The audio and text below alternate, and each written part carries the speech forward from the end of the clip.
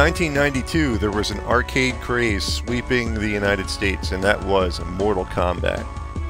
Here we are looking at the 1993 release for the Sega Genesis, which I felt at the time was the best home port of the game. It also made it to the Super Nintendo, but I didn't feel it was that good. Let's pop it in and give it a try. Now, to give you a little backstory about Mortal Kombat, it was so popular in arcades that in 1993 I was in college, and I would still go to like a 7-Eleven or some type of store, convenience store like that, that actually had Mortal Kombat a machine in it, and there was plenty of them. Almost every convenience store had a Mortal Kombat machine in it.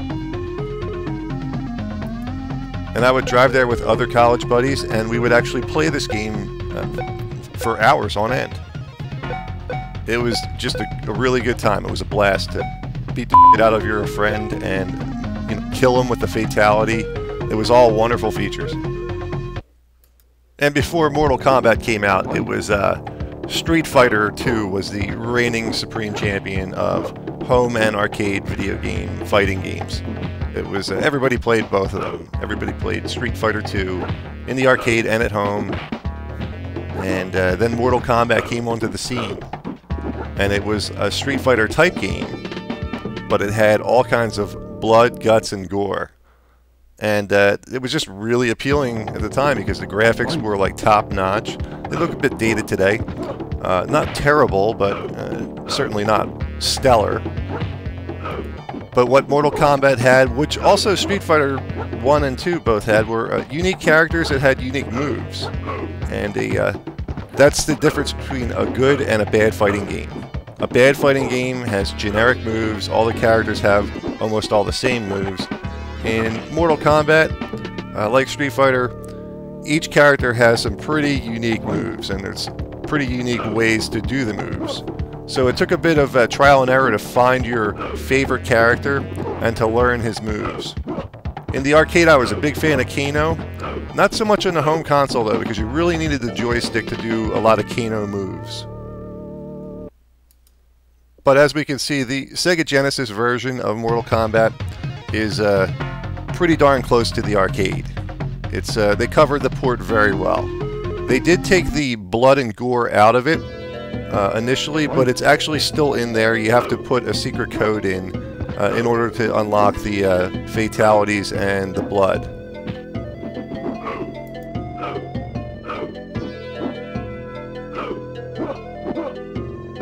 Now, the Genesis port, as good as it was, and it is very, very good, it doesn't have everything the arcade has.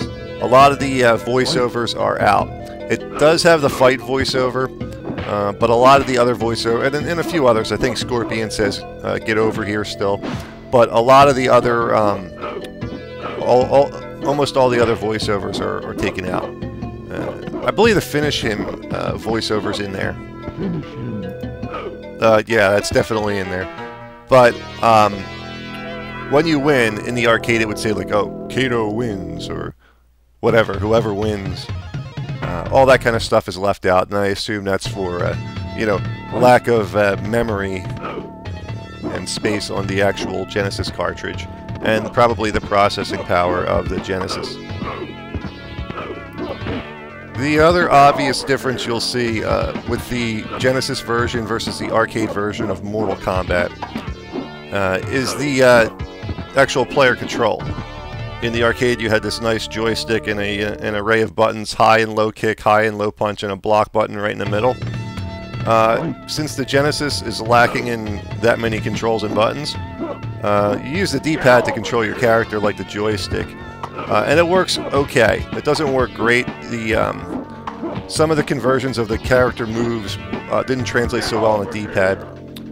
And in the Genesis version, I'm using a 3-button Genesis controller. I'm not sure if they changed it for the 6-button controller, but you have high and low kick, just a high punch, and you use the start button to block, which was a little awkward at first, but not too bad once you get used to it. Overall, I think it's the best port of the game on the older consoles. Definitely pick it up if you get a chance. I'm Dommy from Classic Games Revisited. Until next time.